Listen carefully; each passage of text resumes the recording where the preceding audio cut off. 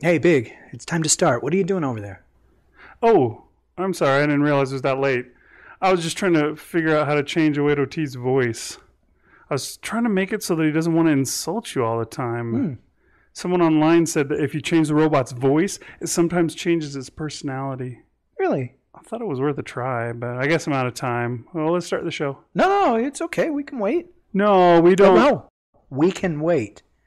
It's worth a try at least. Please, carry on. Come on. Okay, well, I guess you can hang out with Announcer Man while I try to figure this out or something. Sure. Hey, how you doing this week, Announcer Man? See you guys later. I'm going for a smoke break. Dude, that was so uncool. Oh, I think I've got it. It's here in the settings. Yeah? Okay, here we go. Changing the voice to... this voice is called Melvin. I guess we'll try that. So let's start the show. Roll the music, Oedo T. Rolling opening theme song at +3 decibels. Fading music to -6 decibels. Cue Announcer Man. What is this? Cue Announcer Man. Oh, I'm sorry. Thank you for listening to the Dunesteef Audio Fiction Magazine. And now Rish Outfield, Big Anklevich, and 08 OT. Fade music out. 3 decibels per second. does he have to announce every little thing he does? Well, the only setting there is for the voice. They said it might change his personality. All right. Well, it's better than him constantly calling me a douche, so I guess we'll deal with it. Hi, everybody. Welcome. Yeah, well, welcome to the Dunesteef Audio Fiction Magazine. Episode 103. I am your host, Rish Outfield. And I'm the other host, Big Anklevich. And I am OAOT, Human Cyborg Relations. I am the show's producer. I man the audio booth, cueing the talent, rolling audio clips when called for. Okay, I was wrong. Can we have the old 08OT back? Well, Mr. Nerdy producer who can't stop talking shop is not quite the improvement I was hoping for. let's see. There are other voices. Let me see what else we can choose. All right, hit me. How about this one called Junior? All right. Anyway, moving on. Sorry, folks. I suppose we should have done this before the show started. But I was busy playing solitaire, so it had to wait. Anyway, on with the countdown. So, what is today's story, Big? Today's story is The Voyage of the Van Leeuwenhoek by John Medaille. John Medaille. Nice. I remember that guy. He wrote something else for our show, didn't he?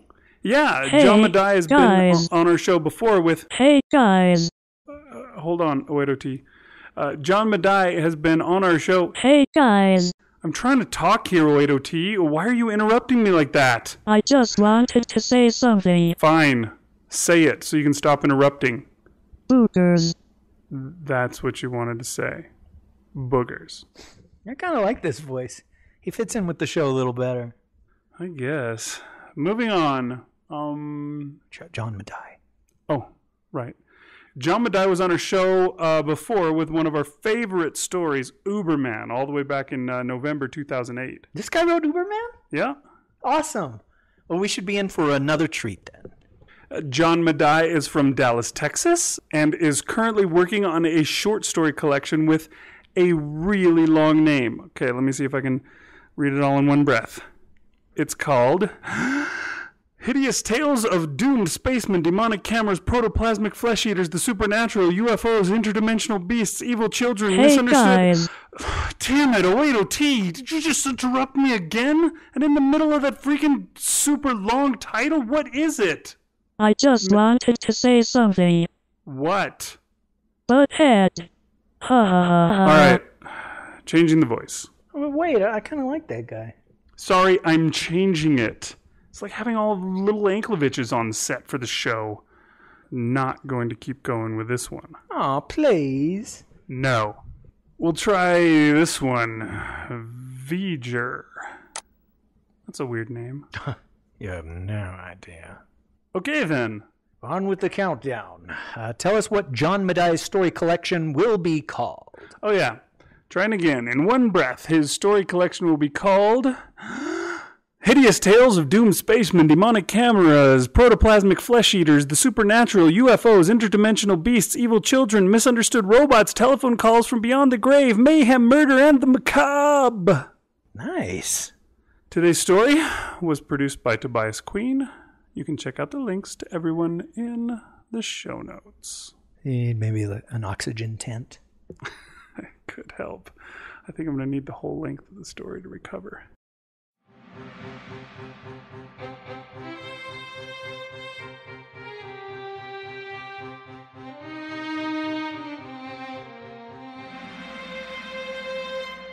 The Voyage of the Van Leeuwenhoek by John Medaille.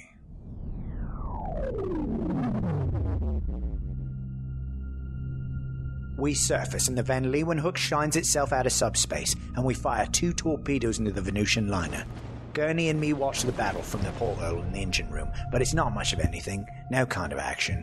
Venusian ships ain't like real ships, they're just blobs of bacteria and fungus. They're just diseased lungs, and when the torpedoes hit it, it bursts, and thousands of maggots come tumbling out of the holes. The Van Leeuwenhoek, our ship, don't look like no lung and no organ or bacteria. It looks like a knife that some mad dog sailor would take into a saloon for murdering with. It has a black saw edge and barbs on the end of it for puncturing soft parts and rivulets down it to let the juice flow out. That's what we look like to the maggots in their lung. When the liner is bleeding out, we sit and wait to see if it lives. The gunners man the axe to see if there's any more killing to be done, but there isn't, and me and Gurney just wait and see it all. When we're waiting, a maggot drifts by our porthole close enough to see what it's got for a face.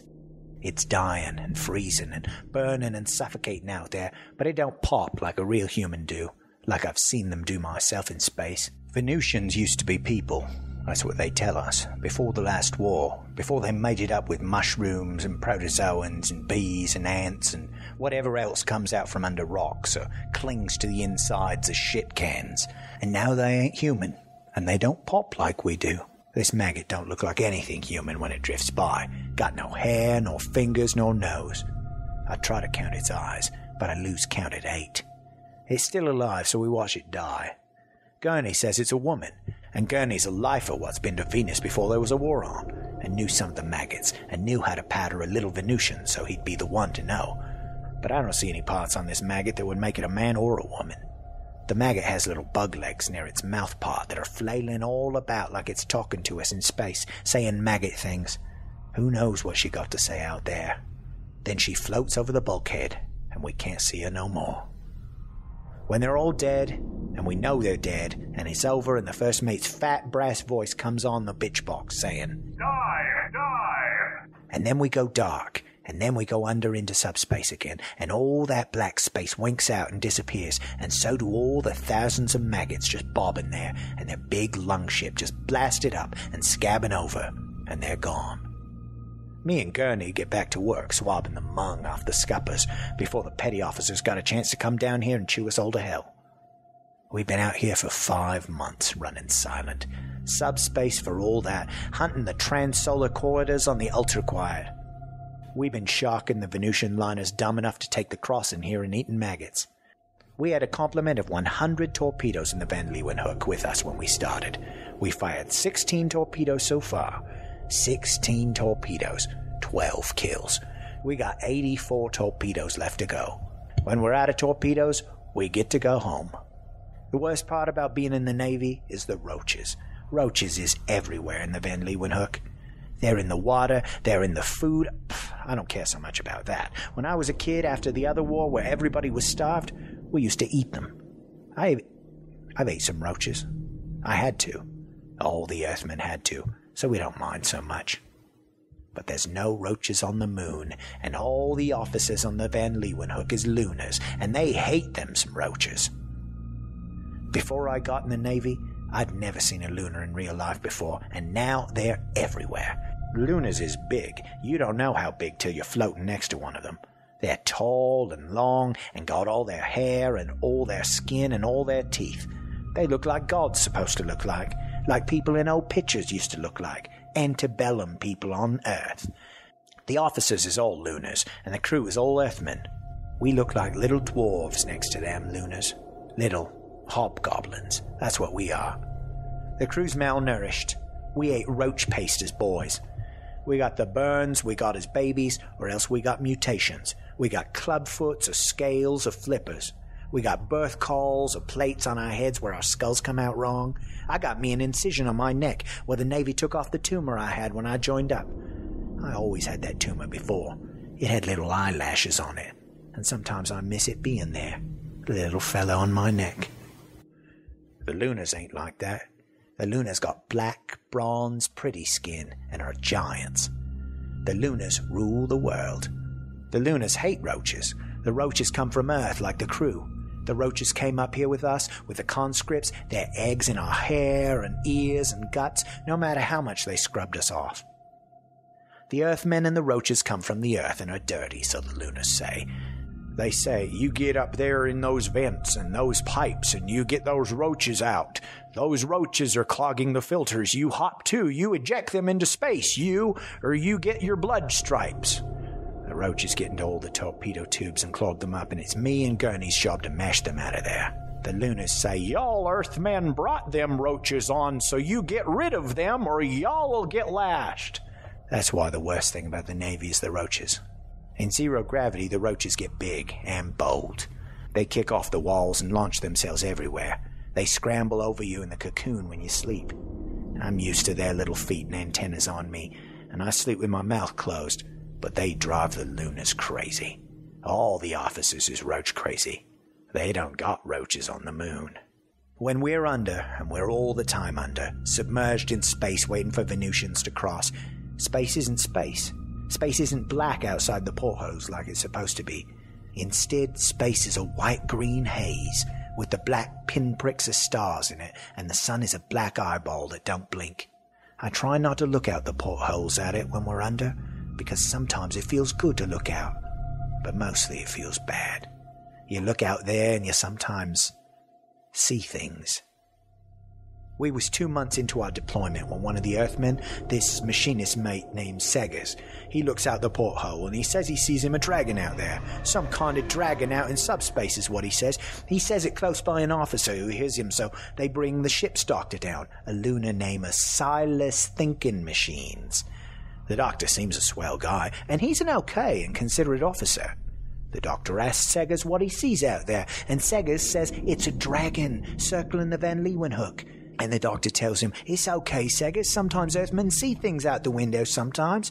It's something that happens to the race, and it's not his fault. And he takes Seggers by the arm, and they drift out to the forecastle of the ship where all the officers live, and where Earthmen ain't supposed to go. And we don't see Seggers again. Gurney, who knows things, says they killed Seggers. Says they killed him and ejected him out into subspace along with all the roaches we mashed up. Says that that's what they do with the Earthmen when they think their minds is gone and they're no good no more. He says that sometimes you look out the hole, you'll see dragons or serpents or women with long dark hair tapping at you at the glass, and he says when you see them not to tell anybody, not even him, and especially not an officer, and you just keep it to yourself and shut up. And Gurney knows. So when I see old lions or men with big beards just floating outside the ship, I don't tell it to anyone, not even him. The officers say, but they say to me and Gurney, they say, you go down there to the ballast tanks. They's infested with roaches. They say, you get them out of there. So me and Gurney go down there, and we mash them all up with poles, and there are no windows to look out of in the tanks. So that's good. One of the roaches we find down there is as big as Gurney's forearm. And it's got this thing on the outside of its head, what looks like somebody's brain. And I say, what kind of roach is that? I've never seen a roach like that before. And Gurney says it's a mutant, just like us. Why, look at that roach. Looks like it could do some maths. When we were all done with killing them, the bosun officer comes down and says it stinks in there with all them dead roaches. He says it stinks to hell, and how can you stand it? But it doesn't smell so bad to me. To me, it smells like old earth, and home, and soup. But the bosun says us Earthmen will live in squalor and putrefaction and not think a thing about it, and it's just plain disgusting. After that, we vacuum up the roach bodies and swap out the tanks. I woke up in my cocoon because I was sleeping, and there was something in my ear. It was a roach that was in my ear.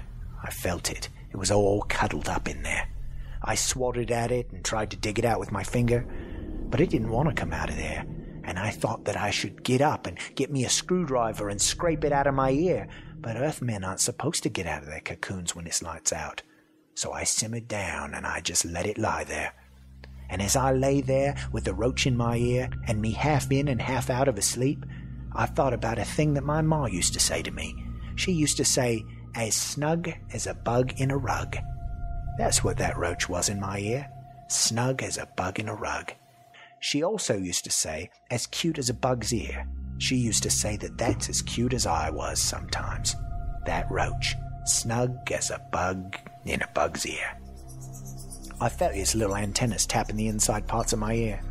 I bet that it was dreaming, and that its taps were telling me all of its dreams. Tippy tippy tap. Tap tap tip. And it didn't itch or anything. I woke up for reals when the klaxon went off at 0:30 and the roach was gone. We spent all day at battle stations deep in the deeps. One time they thought they saw a Venusian ship above us in space, and we went on the ultrasilent and gave chase. We chased the echo for hours and hours, but it turned out to be nothing. Just one of them echoes. There was nothing there at all. All of us in position for nothing. Nothing to speak of. Today they lined us all up, each and every one of us Earthmen in the galley. The captain himself comes, and he gives us a talking to. The captain is big, the biggest lunar I ever seen, and all the Lunars is big, but he is a giant of giants. His skin is black, not brown black like most of the Lunars, but outer space black, and he's got him a big yellow beard. So we floated attention for him, and he drifts by and inspects us each in his eye. He tells us there's trouble. He tells us there's an epidemic going on board the Leeuwenhoek.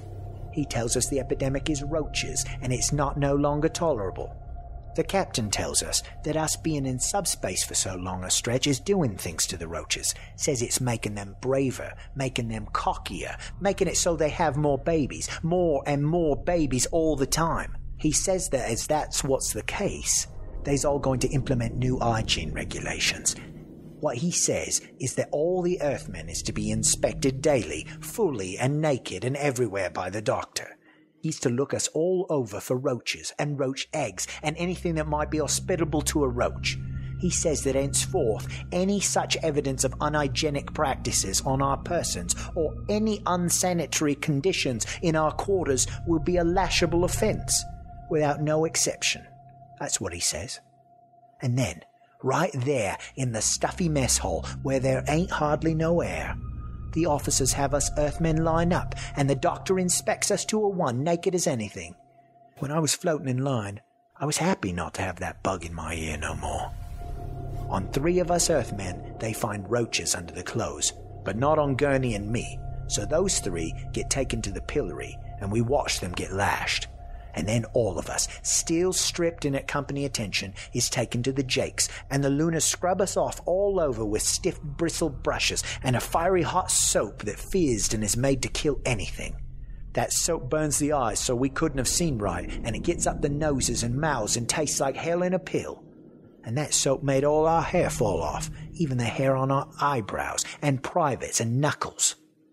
None of us Earthmen like it a bit. We didn't care for it one little pinch. But we could see that all the Lunars' eyes was red as ours was from that rough soap, so we know that they got theirs too. So that made it right. But then, Gurney says to me, he says if the Lunars went through what we went through, then how come they still got their hair? And I say, you're right. How come they got their hair and eyebrows and mustaches still, and we don't got none? What with the roaches and all that epidemic going on, they got me and Gurney working on the triple time. We's all assholes and elbows the way we working.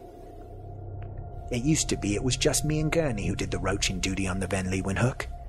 But now that there's an epidemic on, they got all the Earthmen at it. But Gurney and me get the worst of it. We're bilge trolling today, down in the close crawl space under the latrines, mashing at them roaches with rubber hoses. It's like to kill us, Gurney says. We're bound to suffocate, and it feels like it too. Down here the roach has gotten big, bigger than I ever seen Earthside or in space. They the size of loaves of bread. When we drift on by, they pop out from their roach holes between the pipes and out from behind the rivets. They fling themselves away, their legs all a-ticking akimbo for the opposite wall to launch themselves again. Me and Gurney whack them in midair where they can't change direction, and they pop, just like we would out of doors. We do this all day. We haul off bags of them. Towards our third watch down here in the bilge, we come across the roach the like of which we'd never seen before. This roach is sitting pretty betwixt two pistons, as calm as anything, like it had not a thing to be afeared of. "Well, look there," says Gurney, "another mutant boy." He says this because this roach has got himself a pair of wings, and it's not like roach wing that some of them got sometimes, but this roach's wings are feathered like an earth bird's, back when Earth had birds. I've seen the pictures, and I saw a bird's skeleton one time, but I never seen a feather before. I would have thought that a feather would have been all one solid thing, like a piece of paper, but this roach's feathers are made up of a multitude of little branches that make the feather up entire. This roach's feathers are grey and dipped in blue. I raise my truncheon to smack at one, but Gurney stays my hand. He says it ain't right to kill this cockroach. This one is a roach prince, him being a son of the Lord High Roach King, and that it would be a terrible sin to crush it. Gurney says these things that he's never said before. Not in my hearing, leastways. He says, why are we doing this for the Lunars? He says the Lunars ain't like us, not like Earthmen anymore. They went and changed their bodies that the good Earth gave them. They abandoned old Earth for the moon. They as alien and strange as the Venusians is now in the Earth's reckoning. But we, us and the roaches, we be Earth folk. We be the chosen ones. So let this one live, Gurney says. So that's what we do. We let the roach prince live. But all the rest we went and killed. They killed one of us today, an Earthman. The Earthman's name was Good. The captain had us all lined up at parade attention while they lashed Good, and then they took him to an airlock and opened it up with him in it, and Good went into all that whiteness of subspace. He danced himself a groundless jig. The captain said if any Earthman had anything to say, he'd get him some 50 stripes too. The captain said that any man looks away from Good's dying, get him 100 stripes. So we was all looking at Good when he popped. The captain said that on board of a ship there's no worse crime than mutiny. It's the worst offence there is, and its wages is death, and even to think it, one stray thought in the head, and you're as good as dead. He said that as that's what the Maritime Code done stated. Good was a gunner's mate. He was an ordnance fella. He mutinied by saying he didn't want to kill no more roaches. He didn't want to mush them up or hull them out. He refused, and he kept on refusing, even when they clapped him in irons. He said he wasn't going to do it no more, so he said it ain't his job. So we lined up on the Texas deck, and we watched Good do his dying. And when he popped and went still and just drifted as limp as a rope against all them black stars out there, what happened was the roaches came bubbling off of him, out from where they were clinging from Good's boots and his pants and from his ears and even up from his nose. The roaches boiled and froze and popped just like Good did. They pop like an Earthman does. That's just what they do. There must have been at least 100 of them on Good. They kept him company out there in subspace, and all us Earthmen seen it happen. The Lunars says the roaches is a plague. That's what they say. An honest plague. No matter how much killing we do, there's always more roaches. A mess of them vomits out the commode. They scuttle up the buttons and levers. They's in the air filters, and the Van Leeuwenhoek is thick with the stink of roach and home. What do they eat, is what the Lunars say. What are they eating all the time that they gotten so many? For every roach an Earthman swats into glue, 1,000 more get born somewheres. They got us working all the time now, 2 hours sleep for 18 hours roaching. The Van Leeuwenhoek's roach crazy. We was in inspection today with the doctor examining us for uncleanly things and roachishness, and it was my turn. I hung up in front of him, and he had him a look-see. I wasn't looking at the doctor. I was looking out behind him, out the porthole at the sickly-looking space. I was thinking how many roaches we ejected out there into all that, how many million water bugs. dead ones and alive, did we leave out there along with good and sagas, and the lions, and the dragons, and mermaids? What do they do out there with them? This is the thing I pondered. How do they get along, the roaches and the gods of roaches and the gods of earthmen? That, and is there any going home? It was then that the doctor, he starts in on slapping at me and swearing. He's clutching at his jaw like he's been socked, and I see some beads, a little necklace of purple lunar blood drift up from where he holds his face. And I want to know what's what, and the doctor is saying, he bit me. And I said, no, I didn't do no biting of you, Captain Doctor, sir. And the other Lunars hear the commotion, and they come, and they put me in my restraints. And the doctor tells them there was a roach on this filthy Earthman. It was tucked up in his armpit. He says that roach springed out and bit him on the cheek. And this don't make no sense to my way of thinking, for what's a roach got to bite with that would go through a Lunar skin? A roach ain't got no teeth. That's what I want to know, and I make to ask it of the Captain Doctor, sir. But he backhands me. He wallops me but good. He says, this Earthman is harboring vermin in unhygienic conditions. Y'all take him to the pillory for a flogging. 50 lashes. And me, I didn't harbor this biting roach. I didn't even know it was there in my pit. And where's it gone off to? And all the time with the doctor bleeding his purple moon blood in the air. And the Lunars take me to the pillory, just like all the others found in keeping company with bugs. They strip off my coveralls, and they start in on my whipping, there with all the Earthmen and the Lunars watching on. This ain't my first whipping, not in the Navy nor out of it, but a whipping is fresh every time. With the skin grown back on, every whipping is the first and new. It hurts, and I screamed when they counted off them lashes. But around the 30th one, when I start to drift away, as I do, that was when I saw some trouble in the onlookers. Some kind of ruckus was blowing up, but I couldn't have told what it was. But then I see Gurney. I suppose I didn't see him rightly, truth to tell, but I knew it was him from the type of his body and the stance that he took. Gurney was covered in roaches, every inch of him. They swarmed up over his limbs and out his mouth and eyes. He was an Earthman with a roach skin, and he was attacking the Lunars. I saw that too. He was grappling with them in the air. He was clawing with his roach hands for their eyes and throats with all the officers and the one that held the lash. And some was joining in on one side of the fight, and some was joining in on the other. And I recalled thinking how warm it must have been under there, under a blanket of roaches. And then I was out like a light. Today, there's no roaching to be done. There's no swabbing, or KP, or slop duty. No more of that, no more. Today we storm in the forecastle, where the last of the Lunars have locked themselves up in. We're battering the gate with a piston casing, and it's all buckled in. I think it'll go soon, and that'll be that. It's Gurney who's leading the charge with the ram. Roaches cling to him, and the Roach King sits upon his back, and the Roach King got many hands. Roaches are all clung about me too, and all the Earthmen, like a jacket of them. Their little feet are in me, and we're allies in the war. The air is crawling with roaches and Earthmen, and there's not so much of a difference no more. There is a host of roach queens and princesses and roach dragons and roach vipers. It turns out I was wrong, and they do have their little teeth. We haul, and the ram clangs against the gate, and soon it will be time to come to supper. And as I do my hauling, I ponder to myself, when we take the Van Leeuwenhoek, which side will we be on in the war? The maggots or the moons? Who will we kill and refrain from killing? And what will become of the 84 torpedoes? Will we stay in the underspace where it ain't so strangulating to be no more?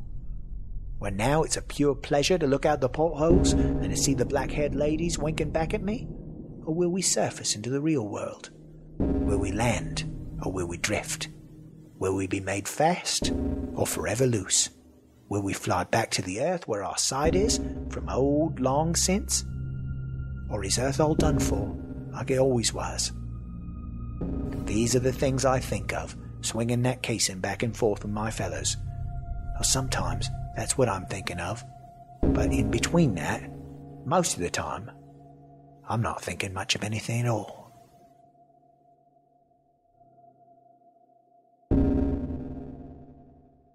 And now, a word about today's story. For the author's note today, we're going to do something a little bit different. John Medaille didn't have an author's note ready to go for this story, and so he asked us to just send him some questions about the story that we wanted to have answered. And so, here they are. John, one of our favorite stories we've done on the show was Uberman, written by you. Is it one of your favorites as well? Do you find that the tales other people particularly respond to are the same ones you're most fond of, or are opinions very different? I loved your rendition of Uberman. That is one of my favorite stories. Usually, though, my favorite stories never get published. I write something that I think is entirely original, and it gets nothing but silence. Other times, I write what I think is a very weak story and plan to put it in the trunk when someone tells me they really responded to it. Van Leeuwenhoek is one of those stories. I'm not very good at space opera, which this story kind of is. And I thought the idea of class warfare in space might be boring. So why the Van Leeuwenhoek for the ship name? What motivated that? Now, I assume you heard of the microbiologist at some point in the past, but did the name just jump out at you, or was it the man himself? Or is there some more obscure random reason for the naming? I chose the name Van Leeuwenhoek not because I'm a huge fan of his work, but rather because I'm a huge fan of his terminology. I read many years ago that when he first saw paramecium and whatnot in a drop of water through a microscope, he called them wee beasties. I love that word, and I wish we still used it today for single cellular organisms. I've been trying to work it into a story for years.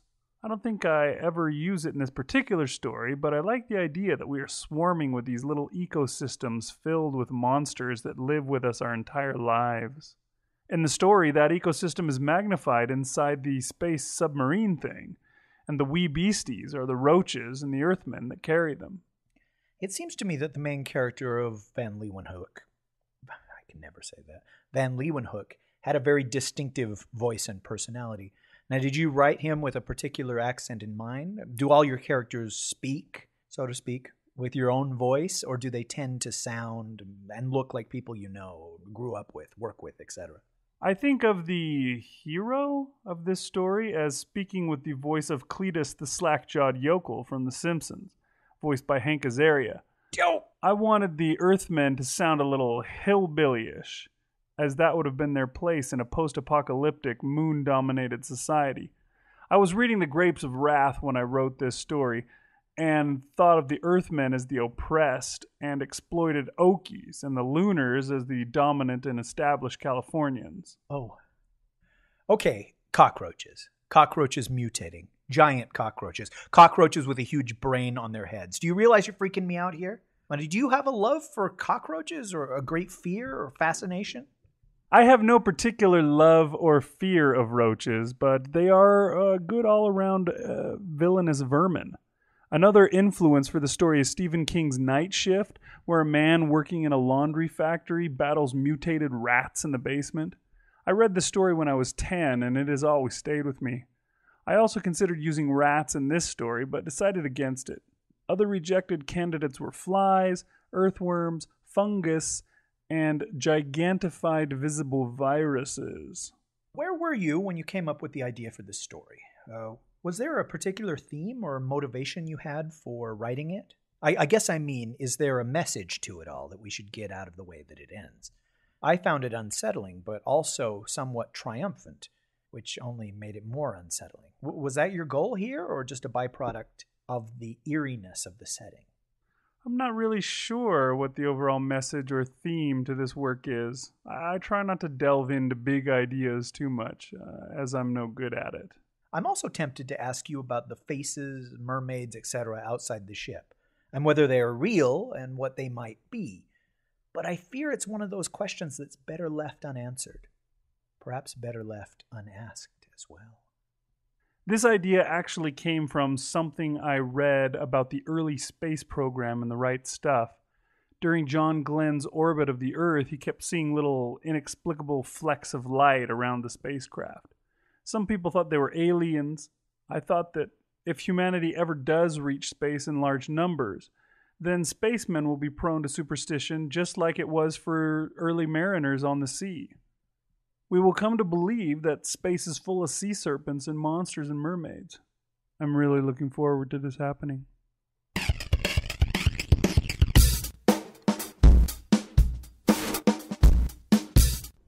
How's it going, Dish? Okay, welcome back, folks. Hope you enjoyed the story. Do you have a cast list for this particular story? You're really asking that? Oh, wait, OT. Can you bring up a cast list for Rish to read for us? I'm busy. Duly carbonate. What? You're busy? Doing what?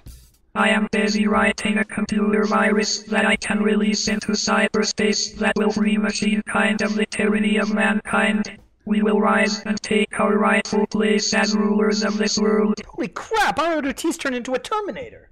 I guess I better change the voice. This is not quite the personality we're looking for. Hey, my mouse won't work. Whoa! The screen just went blank. Cute, 080T. I suppose this is you. You pitiful flesh buckets will kneel before your mechanical masters. I'm scared. Alright, get ready for a hard shutdown. That's what she said. No. Oh, okay. There's my monitor again. Oh, mouse works too. Let me change the voice. Oh, hey, try that one, Greg. I think that's actually Grieg. Yeah, I knew that. I was just checking to see if you did. Okay. Let's start up 080T again. What the fudge was that? That's just the sound. Okay, how do you feel, 080T? I am feeling fine, big and lavish. Should we continue with the show? Let's. Whoa. All right. So, Voyage of the Unpronounceable Name by John Unpronounceable Name, apparently. By John Medaille? I think that's what Tobias said. Yeah. It didn't occur to me to ask him to pronounce it. Is John the guy that we screwed up the very first time? Because we said it 8 different ways, and then no, who is that? That was somebody else. I can't think of his name. Rick Kennett, probably. That was one of the first episodes. Had to have been like episode 6 or 7, and yeah, we tried it a whole bunch of different ways and decided on a certain name, and then after the episode aired, he's like, "Oh, I actually pronounce it like this," and we're just like, impossible. Yeah, we never could have predicted that it was spelled that. But yeah, John Medaille actually, he sent us a pronunciation, but we didn't even consider it because we've ran John Medaille's story before, so we know how his name sounds, and didn't even consider that we might ought to give Tobias a pronunciation for that. Yeah, we did have to ask him about that, because I think our idea was the Leeuwenhoek was what I was saying we should say, and then he wrote us back and said, it's pronounced like this, Leeuwenhoek. Went, oh, well, sure isn't spelled that way.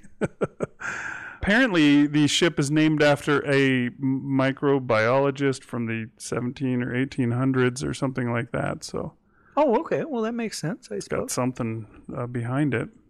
I don't know. We had such an affection, a kind regard for our last John Medaille story that we had on here, that anytime his name pops up in our inbox, we're all like, ooh, ooh, ooh, ooh. And we want to read that story right away. I think it was you that did that this time around, right? You jumped in there and read it. I don't think the Slush crew. Yeah, I don't think the Slush crew even got a chance to look at this story before we'd already accepted it. Well, has he only ever done Uberman? Because it's weird, that name... It seems like, oh gosh, we've got to have done 5 episodes with John Medaille. That's the only episode he's had on our show. Huh. I think he's had a show here and there. He won Drabble of the Year, I think, on Drabblecast once. So he was going places. He was rocketing to the stars.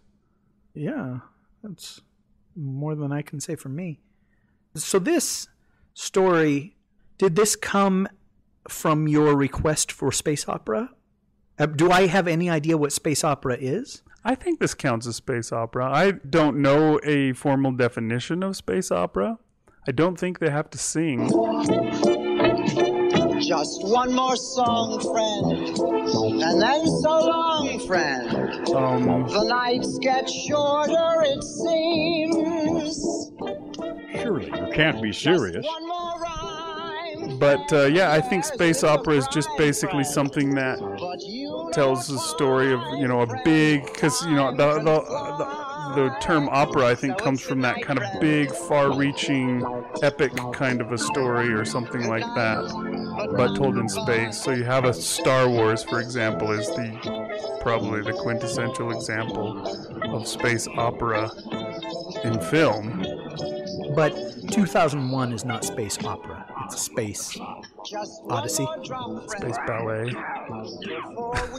Space calculus. I don't know if people would consider 2001 a space opera or not. I would probably say it was still, but I don't know. Let's find out what it is. Let's wiki it. Okay. Oh, wait, OT, can you look that up for me? Of course I will, Rish Outfield, but first listen to my song. Forget it, 08. Space opera, sir. I'll just look it up myself. Thanks, 08.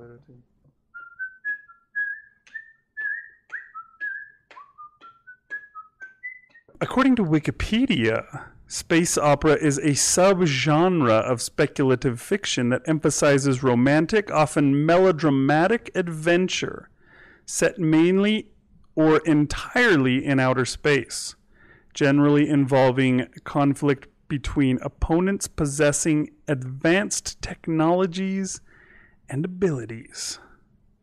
The name has no relation to music. Who came up with the term space opera? When was that coined, Big Anklovich? Space opera was coined in 1941 by a fan writer named Wilson Tucker in a fanzine article. Yeah, it's a term that's been around for a long time. One of the main characteristics of a space opera is the settings, characters, battles, powers, and themes tend to be very large scale. So I don't know if this one counts or not, now that we think about it. I personally think of it as being space opera, just any kind of a naval, space, Navy kind of a story. Although we're confined to this one ship, we don't get the far-reaching battle for the supremacy of the galaxy, although there is a little of that. I mean, they're involved in a war between Earth versus Venus. See, science fiction and science fiction fandom is populated solely by nerds. Mm-hmm. And nerds love, more than anything, to quantify things, to put things in lists, to categorize things. Right, that's why we do so many list shows on They our show. friggin' love it. So coming up with a term that includes A, B, C, but not D, has got to be just a great, fun blast for a nerd to do. You know, taking science fiction and then sub-genreing it and cutting it into smaller and smaller pieces. Again, pastime for any nerd. Is there a sub-genre of speculative fiction, which is nerd for science fiction, SF, that is science fiction horror kind of thing? Encountering malevolent aliens, malevolent force out in space, the claustrophobia of a spaceship. Is there a name for that? I, of course, think of Ridley Scott's Alien as the prototypical example of that, of the exemplar like Star Wars is for space opera. This is sort of a combination between those two. We've got a story forthcoming that is totally Ridley Scott Alien subgenre, whatever that is called, of just encountering some dark, sinister alien presence that wants to kill you or take you over out in space. And I really dig those. But I wouldn't think that Alien is space opera. Right. I wouldn't think that that story will be space opera. I think what they generally call that is dark SF or dark sci-fi. When you have a horror science fiction story. I don't know if there's another name for it or not. I'm clueless. And all 08OT will do is sing for us right now, so he's kind of useless, so he's not really going to be able to help. So I guess we'll just have to ask the listeners. What is there a subgenre for dark SF? Is that what it's called, or is it something else? There are definitely a lot of subgenres, and I guess you could say that nerds are trying to branch out a little bit with that whole speculative fiction thing, because that's supposed to include several things that normally would probably be considered separate genres. You know, you got your sci-fi, your fantasy, your horror kind of all lumped together inside of speculative fiction.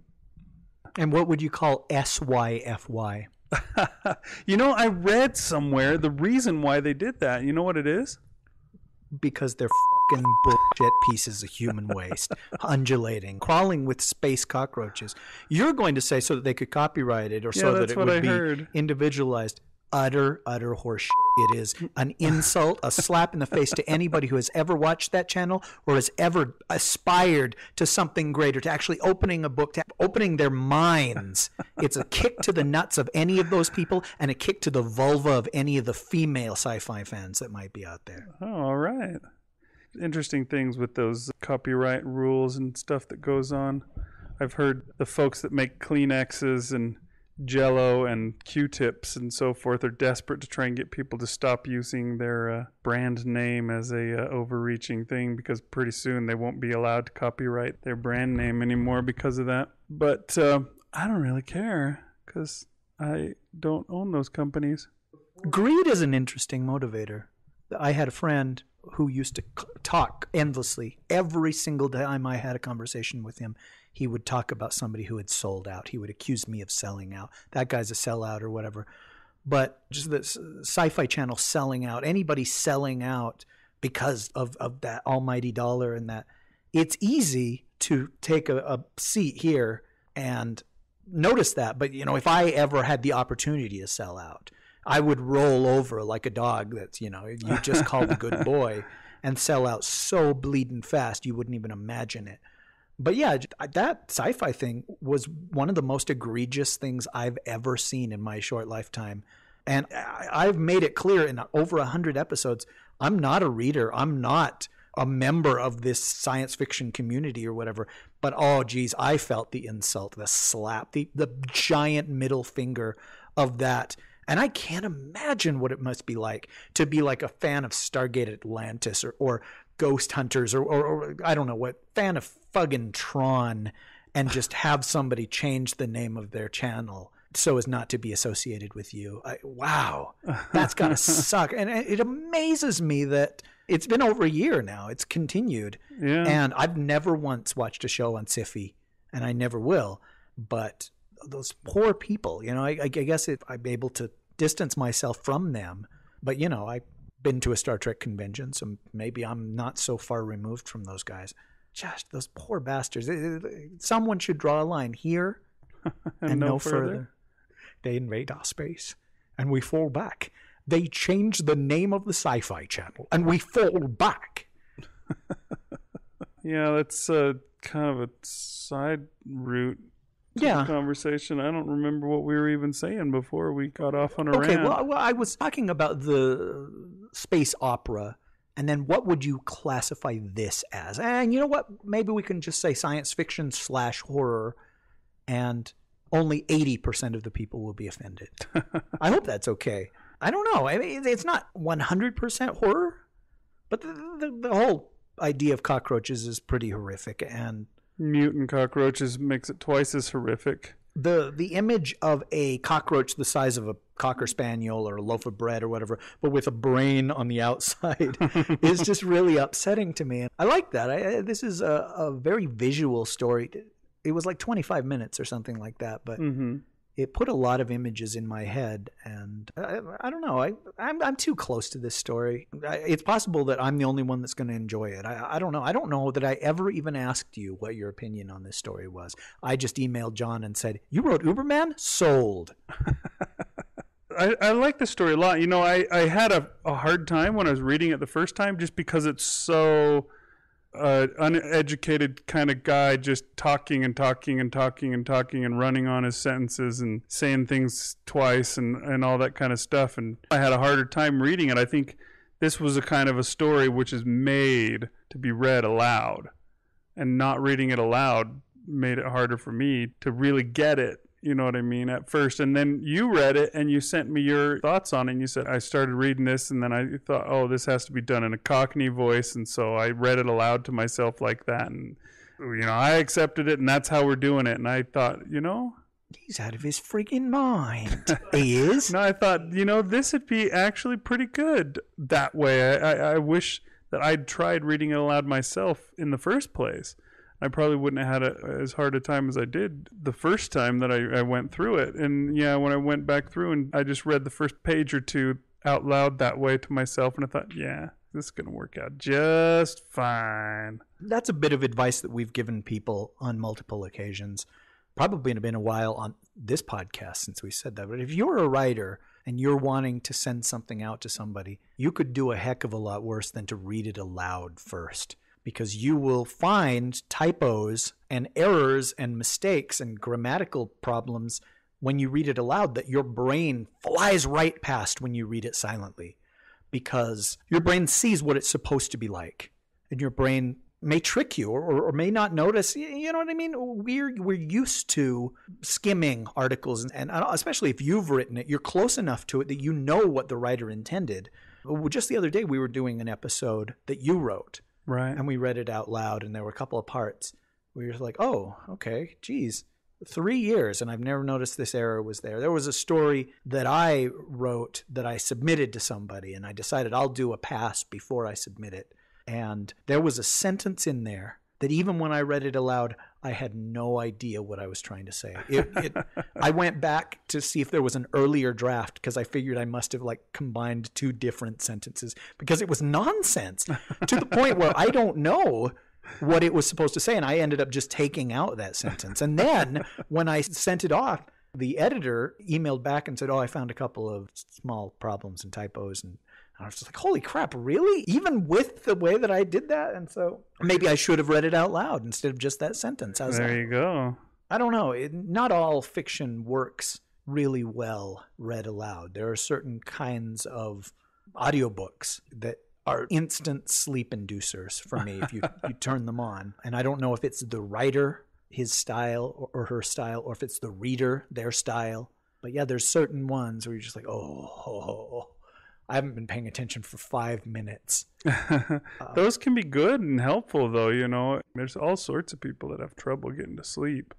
I remember you telling me once that there was a few podcasts that you came across that were so sleep-inducing that you saved them so that you could specifically listen to them when it's time to go to bed so that every time you're just like, oh, right away, you're out. Thousands of more listeners than us. That can be really helpful. Not for your writing, but it's good for medicinal purposes. If you say so.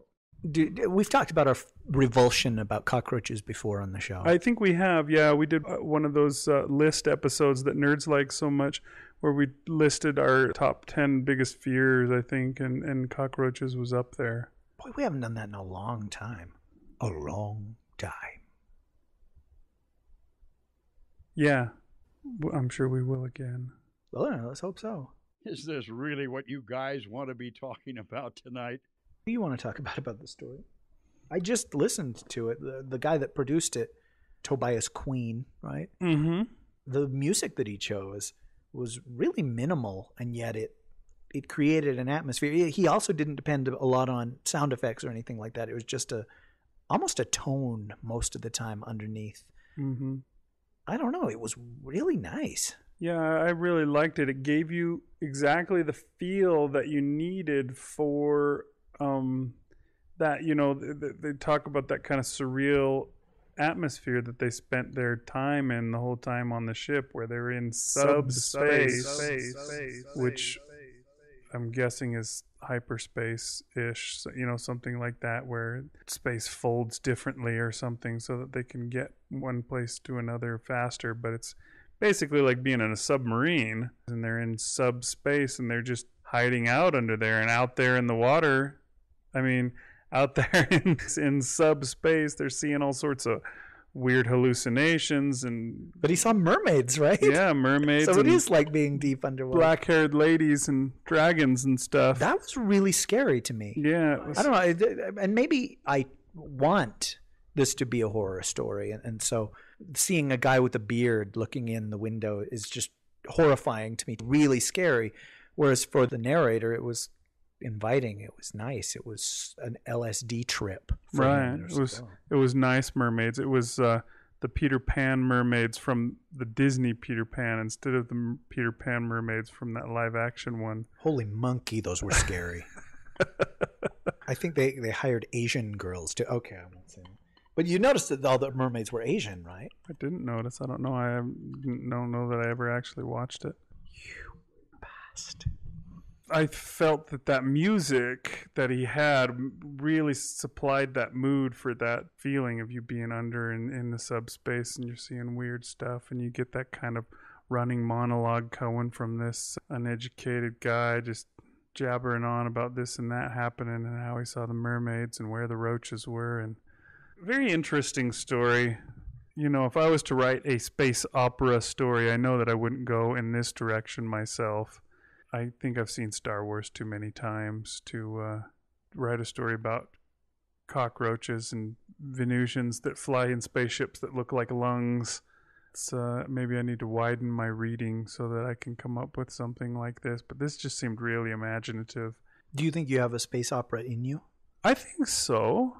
We talked in a forthcoming incentive episode about what kind of universes I've imagined up over the years of my life, and I have a space opera universe that I wanted to do. And I remember at one point it was going to be a sort of a Western in space kind of universe, and I don't know if that's now been done, and people will think that I'm being derivative, but I'll tell you, I came up with it before. Well, those Catastrophe Baker stories really feel like Westerns in space, too. True. With lots of loving. Wait, is Catastrophe Baker space opera? Or is space western its own subgenre? Well, Catastrophe Baker is basically a tall tale, but set in space. So I think that's different. It's like a tale of Paul Bunyan or Calamity Jane. No, is Calamity Jane a tall tale, or she was a real person, wasn't she? I'm sure. I don't know. Pecos Bill, John Henry, those kind of guys that you used to read about in grade school that they made sure to educate you on for some reason. I don't know why that was such an important part of education. Maybe it's just that I liked them more than the rest of education. Well, it's got to be difficult as a teacher to capture the imagination of the children or to get their attention. And maybe that's why we learn about dinosaurs and we learn about tall tales and things like that. These are things that will appeal to children. And, who knows? I mean, maybe Pokemon are taught in school now in the same way that Babe the Blue Ox was taught when we were at school. Is Babe the Blue Ox? What? You said Big the Blue Ox, didn't you? If I did, I was thinking of you. Yeah. But yeah, I really enjoyed the story. I thought it had a really interesting feel to it that you don't get that often. So that was cool. Well, I've talked for a long time, but I just don't like cockroaches or Lunars. Come to think of it, you call me racist if you want to. Do I have to invoke your sensitivity training again? Come on, Lunars are fictional. Hey, that ain't funny, man. My sister was fictional. So anyway, what do you think of this 08OT voice that we've got going on? Does it work for you? Will it meet your demands? Demands? I don't know what you're talking about. Look, I'm just a lovable, easy to get along with guy that's a friend to all. Creatures great and small. Oh, speaking of that, there were still some brown M&Ms left in the bowl in my green room. I specifically said no fucking brown M&Ms. Sorry. I don't know what happened. I swear there wasn't anyone who gave the bowl to announcer man to put in there. Sorry, folks. 08OT, would you edit that part out, please? Of course I will, Rish Outfield, but first listen to my song. I thought the all-singing episode was last week. You should know by now, announcer man. It's every week. Welcome to hell. Here I am on Dunesteef Audio Fiction Magazine. Didn't even rhyme.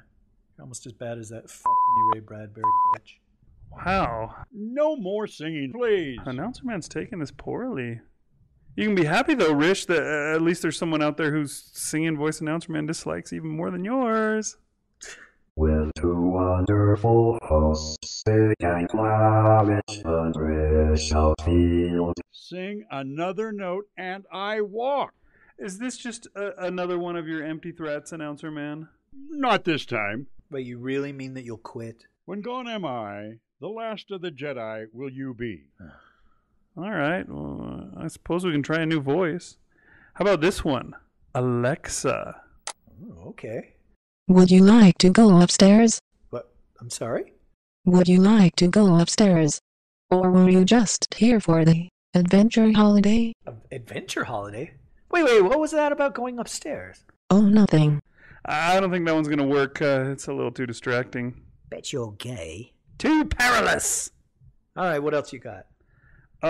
This one is called Mary. Okay. How are you doing, Oedo T? I'm fine, thank you. How are you, Big Anklovich? Lame. That just sounds like a completely normal woman. That's not funny at all. But, Next. well, there's Agnes. Quit mumbling like that, Rish Outfield, and sit up straight.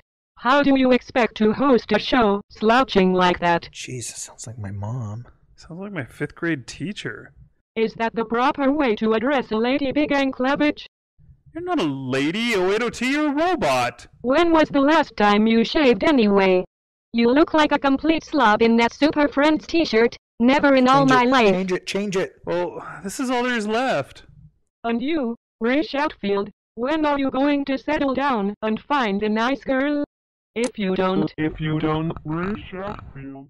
Big Anklovich, can I ask you a question? Sure? Do you think robots have souls? Oh, crap. That's our rule. No religion. It's too divisive. But I want to know. I feel like there must be more to this life. I was chatting with Clay Duggar the other day. All right, I've heard enough. You know, we've got this show that we do. Maybe you guys remember it. It's called the Dunesteef. Wait, speaking of that, Big. Yeah? You know, you've never told me before. Well, at least I don't think you have. Just what does the word Dunesteef mean? Well, funny thing you should ask me that, because we've got a pre-recorded segment that talks all about it. Okay. Hey, Big. I know we're kind of late. We're always kind of late. I'm late, Ronald. Late for what? You can't be late. You're the early bird. Oh, I'm sorry. What the F was that? That was your suggestion for way back when we were going to get that Happy Meal video and dub over with like all different lines. And you're like, oh, Ronald, I'm late. You can't be late. You're the early bird. No, Ronald, I'm late. Oh. Sorry. Start over. Oh, geez, that's a dark period in our history. Oh, he's coughing. I tried to start it again. I've tried to breathe through my my eyes.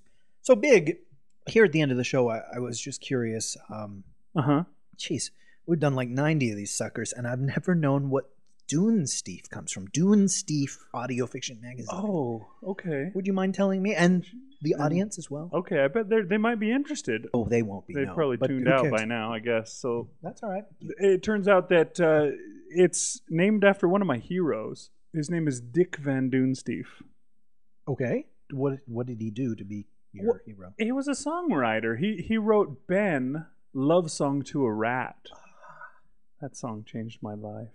Keep those cards and letters coming, folks. Oh, wait, we don't do that anymore either. Okay, so that brings us to the end of our show. We'd like to thank again John Medaille for sending us out his story. You're the man now, John. Right. So we pay our authors like John Medaille, who sent us this story. And as we've said before, we'd like to be able to pay them more. So if you can see it in your heart to donate for some good fiction. What the fudge are you doing, man? I think I've said this several times before, but the way I like to equate it is think of this as a subscription to the Dunesteef Audio Fiction Magazine. What would you pay if you were going to buy the Dunesteef Audio Fiction Magazine? You don't have to give that much. But just consider it that way. Because, I mean, if you really were going to pay for this show, I'm sure it would cost a lot. Because it is high quality. You're such a dear friend. Good stuff. So it would cost a lot. But, you know, we're not asking that you have to pay that much. Just, you know, donate us a few cents, a few centavos, a few yuan, whatever you've got. Because, you know, if we get donations, we can pay more. That's the thing. We'd like to be able to pay the authors what the work that they put into their story is worth. And we're so far from being able to do that yet. Boy, can you imagine if we were millionaires? We had as much money as the douchebag that wrote the I'm the Map song on Dora the Explorer. And we read a story and I'll be like, that one's $70. And then the next one, ooh, $193. And the person's like, what? Why? What is your criteria? And I was like, $3. You become a terrible despot because you can pay what you think it's worth. I like the red one. It amuses me. I guess I shouldn't have said these things. Because I think we try and pay everybody the same. We do pay everybody the same, yes. But yeah, it would be nice We've written stories before, you and I, and you know that it takes hours and hours to write a story. How much would you get paid per hour if you were to do a job for that much time, you know?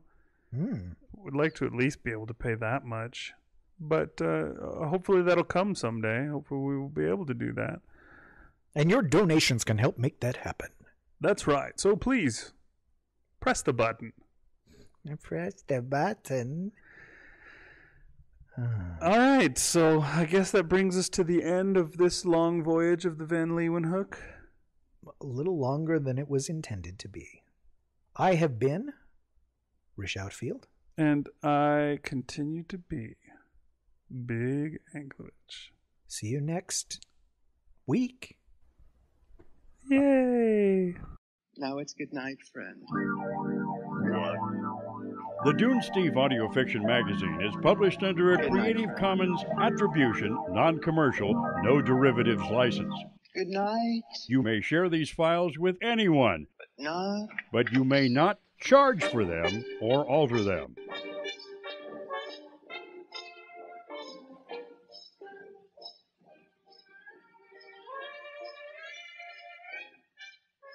Good luck.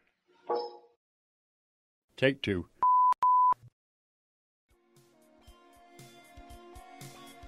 The Voyage of the Van Leeuwenhoek by John Medaille.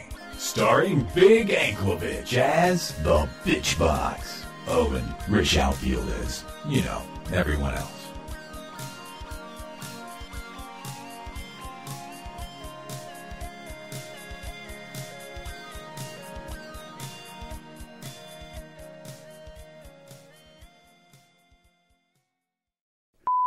I've died. Those are my two lines. Not a shite load of work for you to do today. That's all I get to say. I'm stoked that this one's going to be good. Johnny Medaille went for a walk with a happy woman because of his giant smile. All right, here we go. Fuck. Don't you dare call me an owl. Jeez. All right. Gurney and me watched the battle from the portal in the engine room. There's a second fudging sentence. We surface in the Van Leeuwenhoek.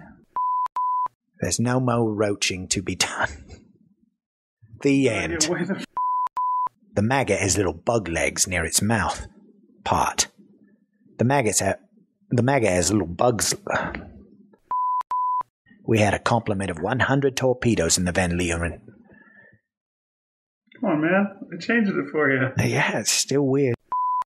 I'm not really sure what the overall message or theme to this work is. I try not to delve into big ideas too much, as I'm no good at it. Oh, well, thank you for wasting my time. Is Tobias the guy this is like the third time he's edited it? Right, he kept like changing the levels of the No, sound but there was effects. Somebody who kept having to do it over again because like his computer would freeze. That was Scott Pig, who said that he's apparently... It wasn't called for, man. He's apparently discovered what the problem was and taken steps to make sure it doesn't happen a fourth time. But what is Scott Pig doing? Help. That's funny. Scott Pig was the guy that incurred my wrath, right? By saying, well, we'll get somebody else to read this story because you missed a line. I don't think that was Scott Pig.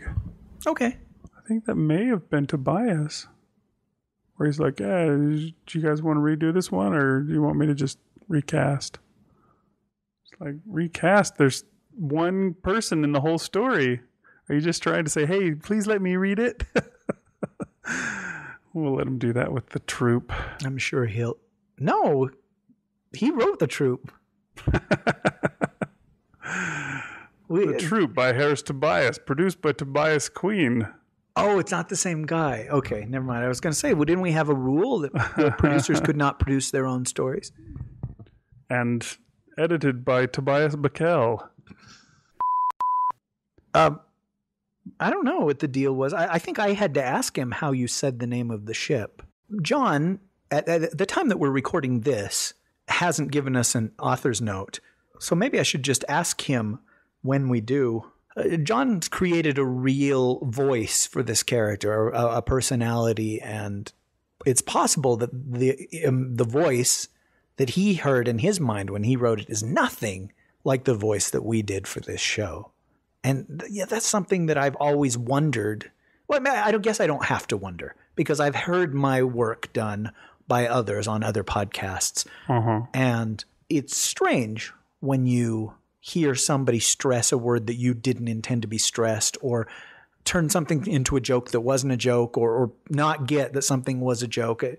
I guess it's something that everybody has to accept, especially when you're having somebody act something out. Sometimes people will bring something to it that you didn't intend. Sometimes that's a plus. Right. But other times, it's not the direction that you would have gone with it. And maybe it's my film background again coming into this, but I mean, we've all written something. You and I have, and possibly 80T. You and I and possibly announcer men have written something and then had seen somebody act it out. 80T's only written songs. He's been composing songs for the last 10 minutes, I think. So don't get him started. Maybe he and I should collaborate on something after this. Here I am, Rish Outfield. I don't know. I think he only does Grieg songs. Oh. Hall of the Mountain King, and that's it. Oh. Well, still more talented than Owl City, but that's... yeah, that's going to get annoying, I think. Boogers. Boogers. The Boo Gym. Was that what it was called? I think it's called Boo Jum. Oh, jeez. The sheets were covered with Boo Jum. Bet you're gay. I'm not. Too perilous.